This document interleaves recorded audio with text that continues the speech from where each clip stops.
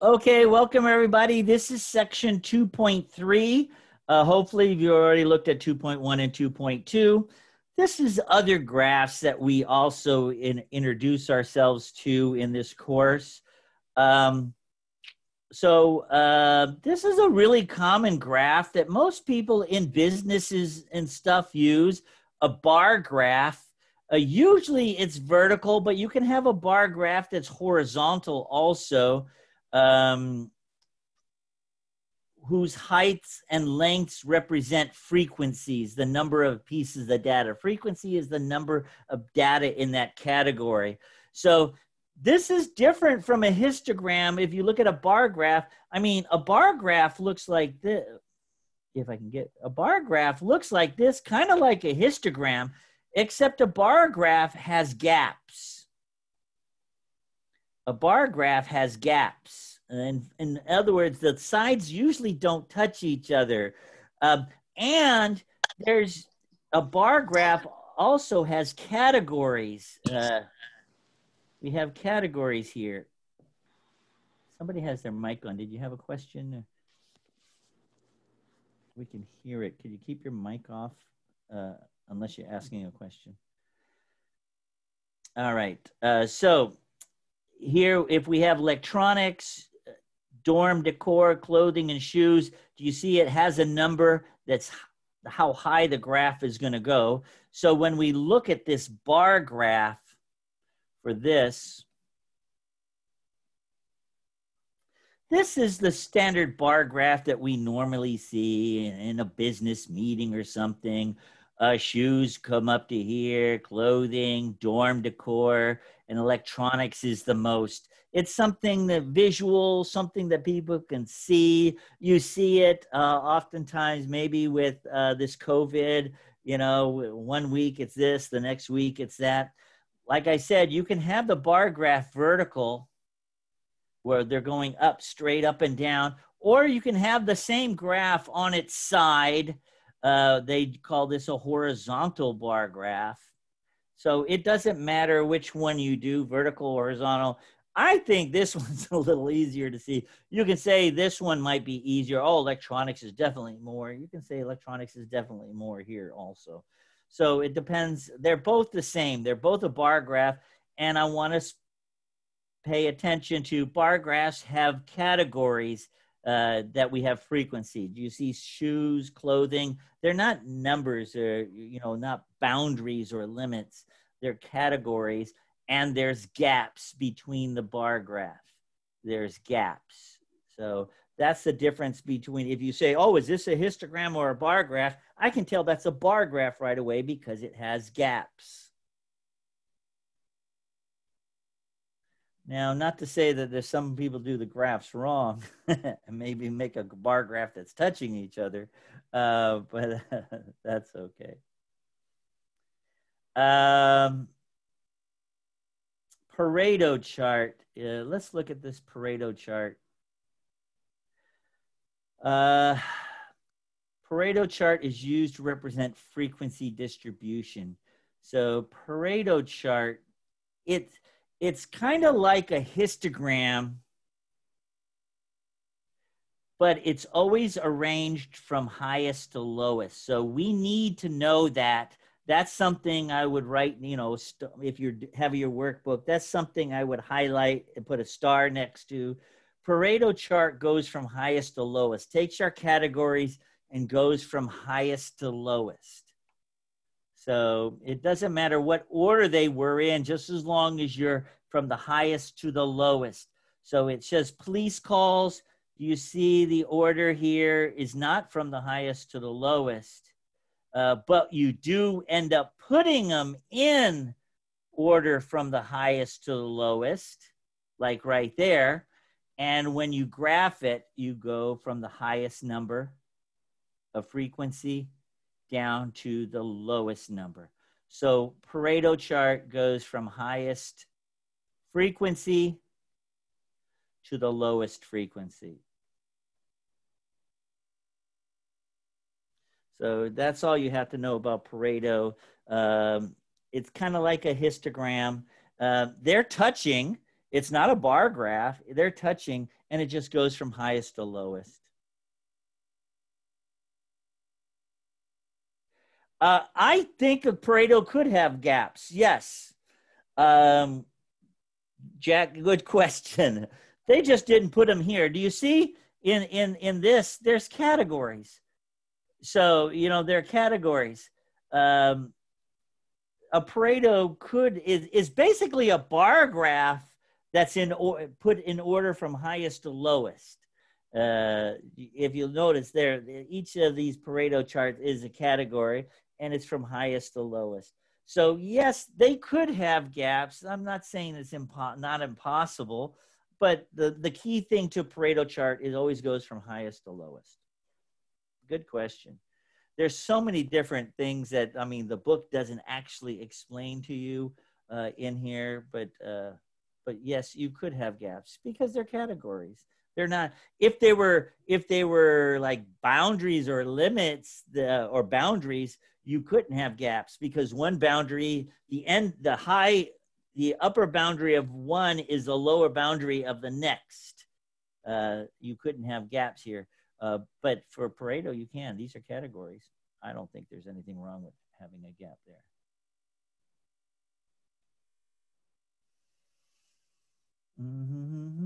Now, time series is, by the way, this is a really common question on the test.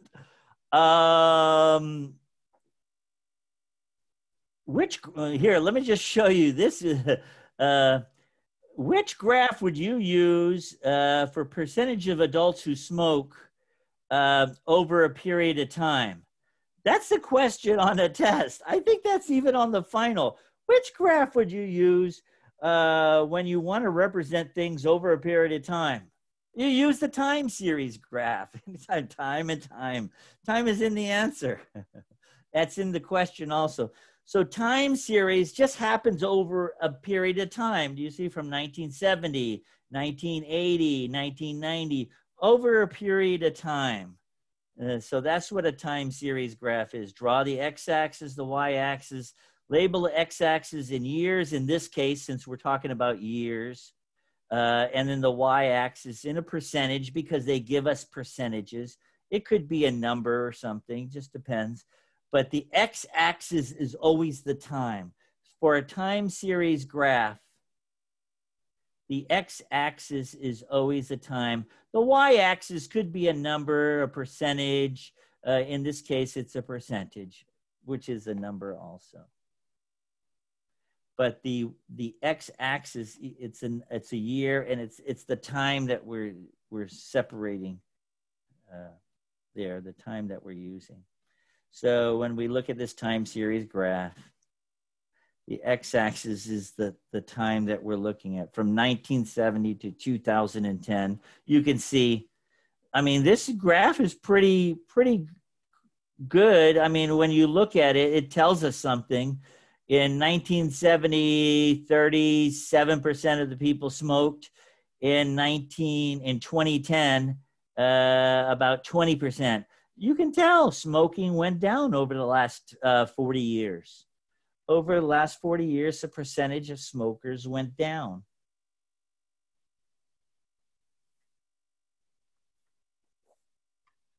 So, I mean, that graph actually tells you stuff. Once again, time series, the x-axis is always a quantity of years, not years of time. The x-axis is always amount of time. It could be years, it could be days, it could be months, it could be seconds.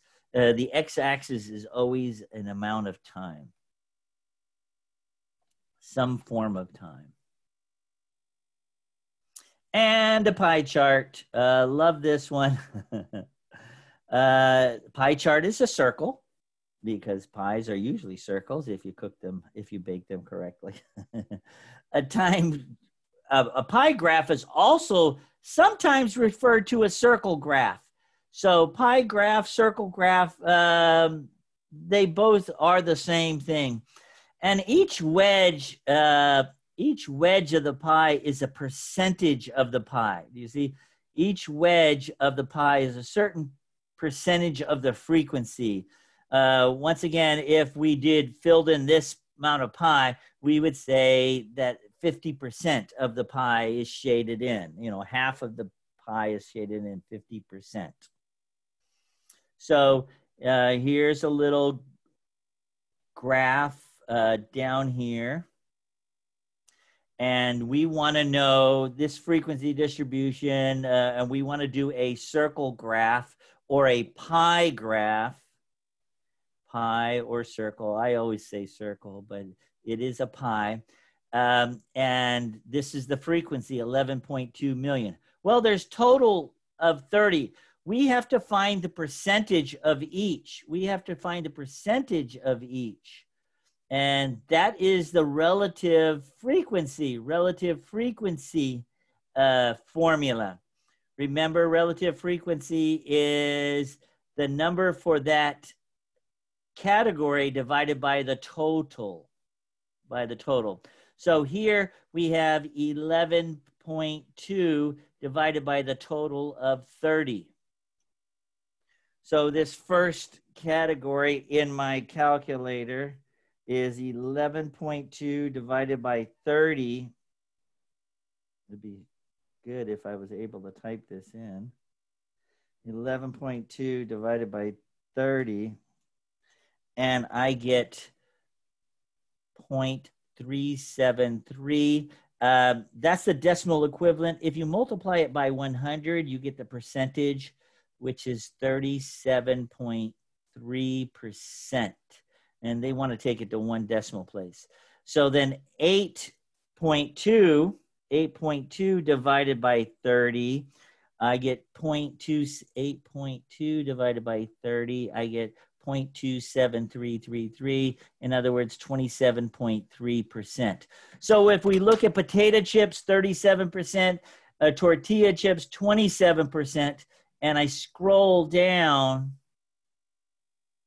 do you see potato chips is 37% of the graph? This much is 37% of the graph.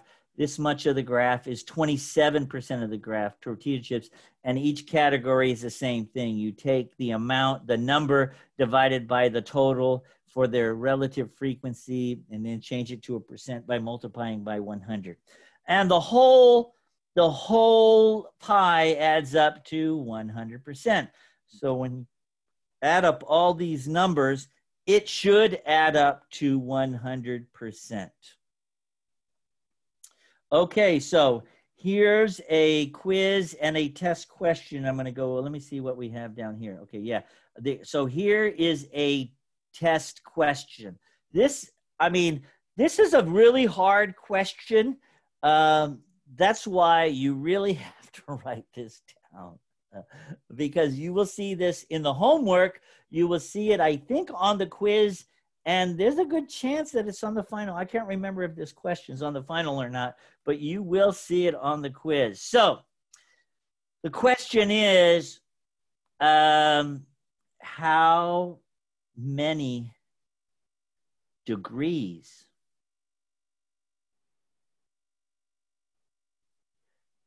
does pretzels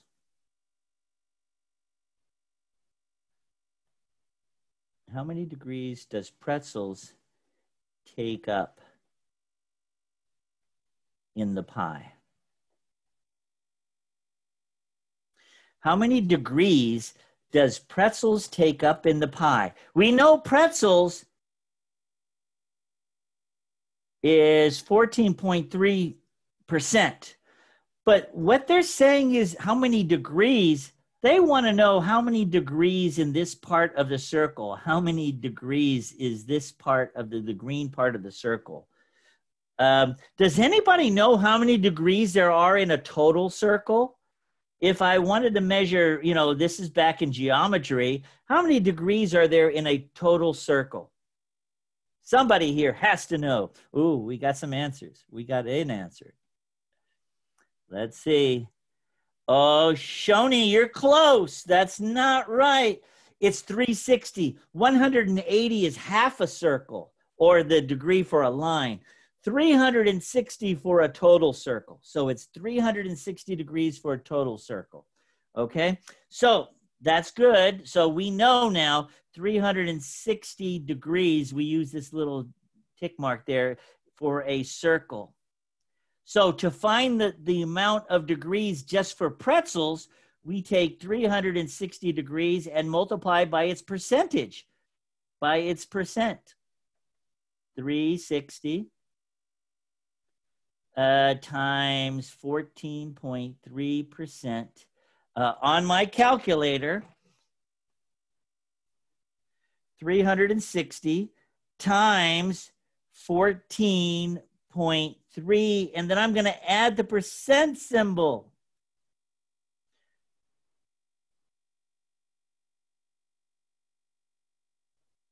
The percent symbol is right above the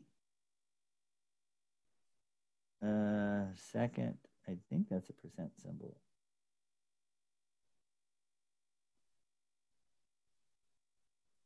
How come I can't add the percent symbol in here?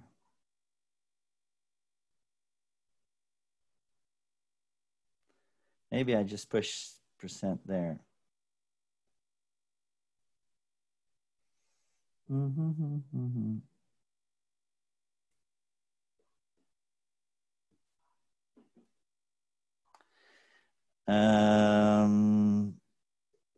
I'm trying to figure out why the calculator won't let me add a percent symbol. This is really odd.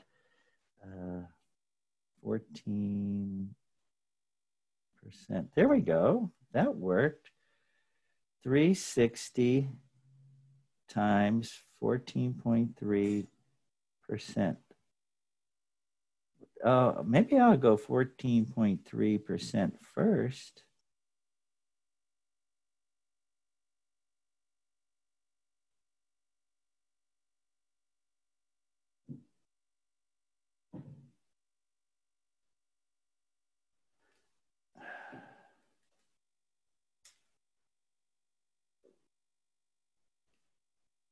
Oh, there, it changes it to degree. It just said degree. So I just put 14.3% in my calculator first, and then I'm going to multiply it by 360 times 360.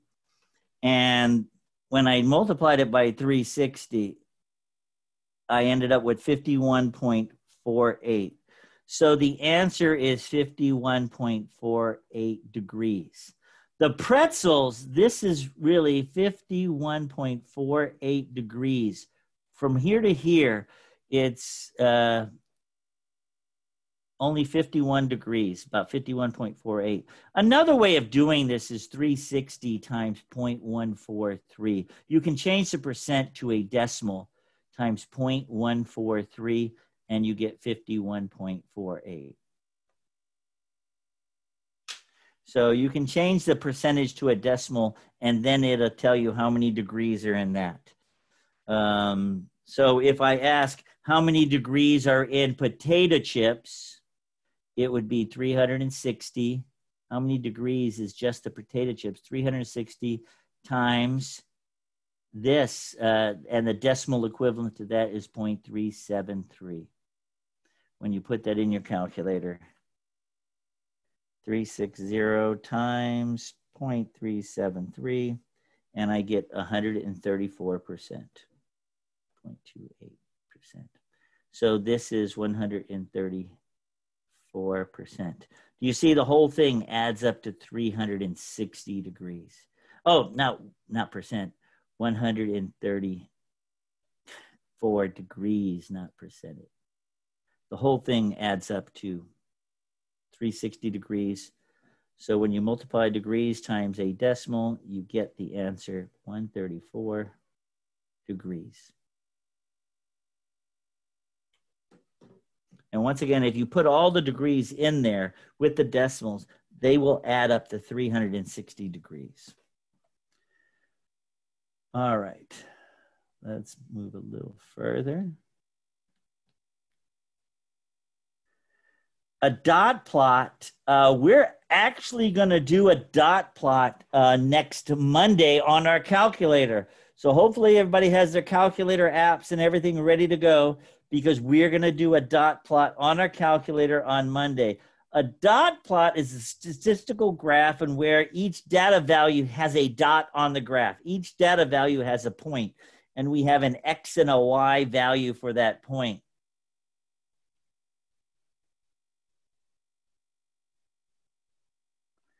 So, well, let's look at this dot plot. This is a different kind of dot plot. This is a dot plot where we only use one number. We don't use an X and a Y. Okay. So that's kind of cool.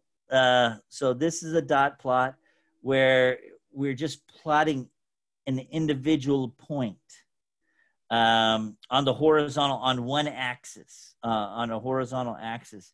We're actually going to do a dot plot where we do X and Y, where each point has two coordinates, an X and a Y. This one just has one coordinate, just an X. Each one of these just has an X. So if we look at this, if I scroll down a little bit and look at this, each number here in the data is represented by a dot. 19 is right here. And if you look at our graph, there's another 19 somewhere on here, right here. You see there's another 19. This represents 4. This number 9 is, there's 10, there's the first number 9. And obviously, according to this graph, there are 2 more 9s. Here's 1 and here's 1.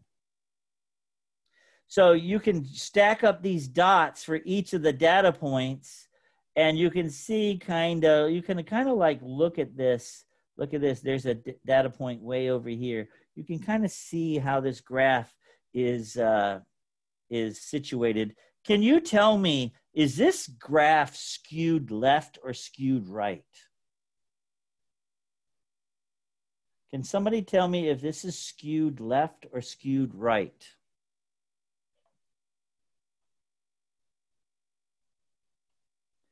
And it is skewed right. Right, do you see the right side has the least amount of data? This piece that goes way over here. So most of the data is on the left. So this data is skewed right. The least amount of data is on the right side. Perfect situation for us to bring that up again.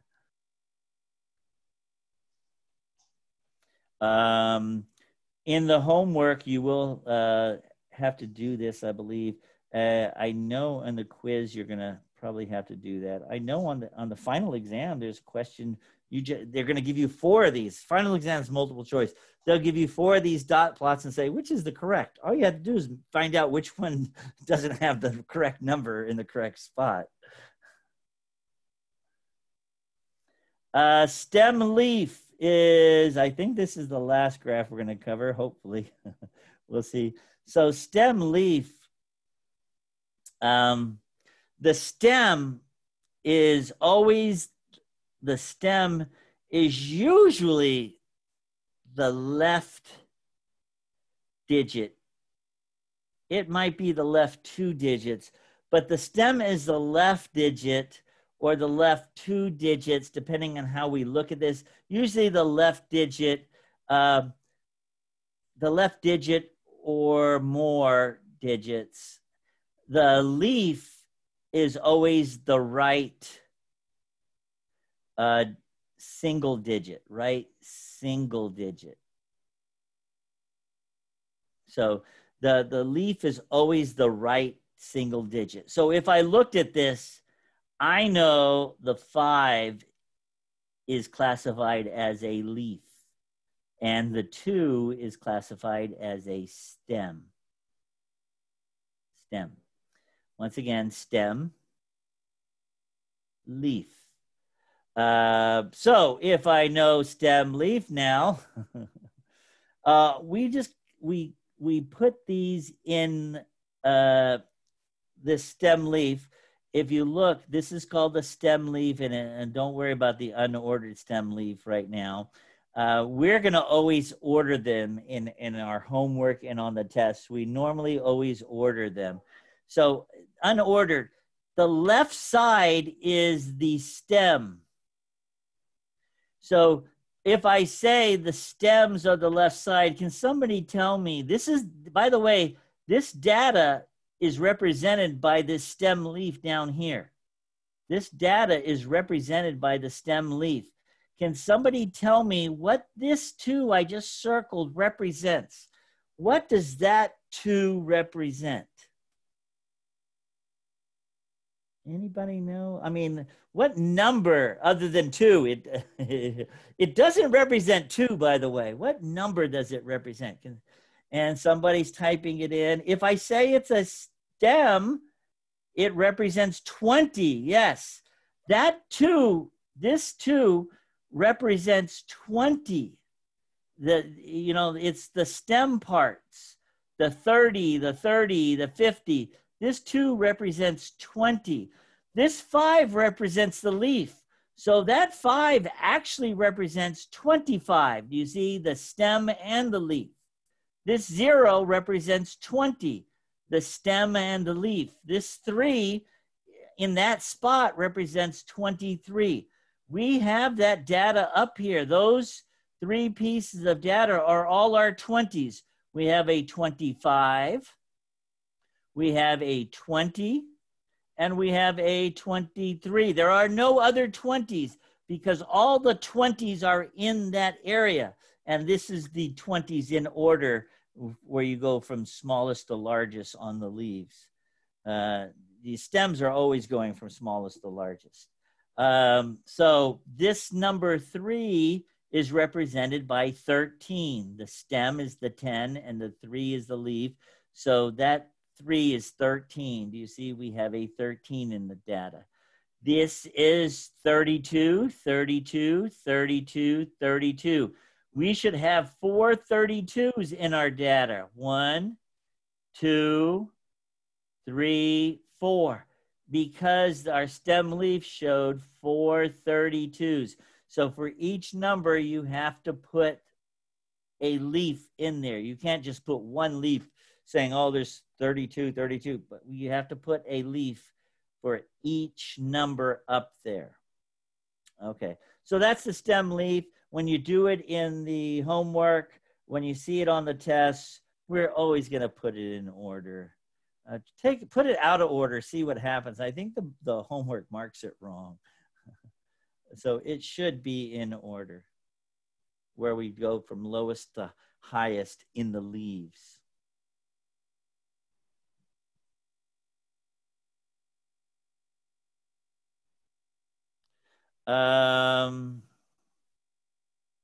They showed this graph, and I think you're going to have one on the homework.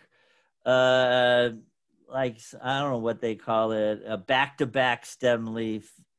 Normally, you don't see these. You won't see it on the final, but you will, or I don't think you'll even see it on the quiz, but you'll see it in the homework.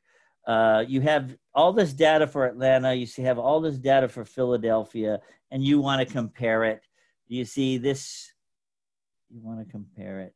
This, let me try, there we go. I'm trying to get my pen back. Okay, this 2 represents 20. Do you see this is 25? For Philadelphia, we have a 25. For Atlanta, we should have a 26. Do you see this? 26, 28, and a 29. 26, 28, and a 29. And they did put them in order, but for Atlanta, the order is going this way. For Philadelphia, the order is going this way. So they just called that a back-to-back stem leaf. The middle part is the stem. 20, 30, 40, 50, 60, 70. So I just wanted to show you that because you'll see one of those in the homework. But you shouldn't see one of those back-to-backs on the test. And that is section 2.3.